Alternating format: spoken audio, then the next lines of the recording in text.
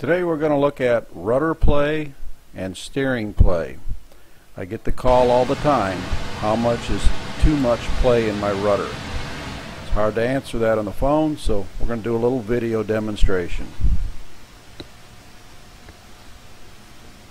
You're going to grab the bottom of that rudder and you're going to pull right to left to see how much play is in the rudder shaft. This boat has excessive play. Obviously we need to take this apart, find out why there's so much play in the rudder. This is excessive. Next is rotational play. Turn the rudder right to left. Again, on this boat, this is excessive rudder play. Something is very wrong in the steering system. We'll inspect and find out in a few minutes what's causing this much play.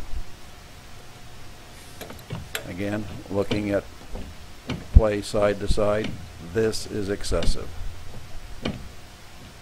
I hope this helps determine if your rudder needs a little tune-up. Okay, now we've reinstalled the rudder after the repairs have been made. You can see there's virtually no play. I'm pulling pretty hard in a rotational effort and back and forth, and this rudder is really nice and snug now. You can see the repairs on one of our other videos. Thank you for watching. We hope this helps.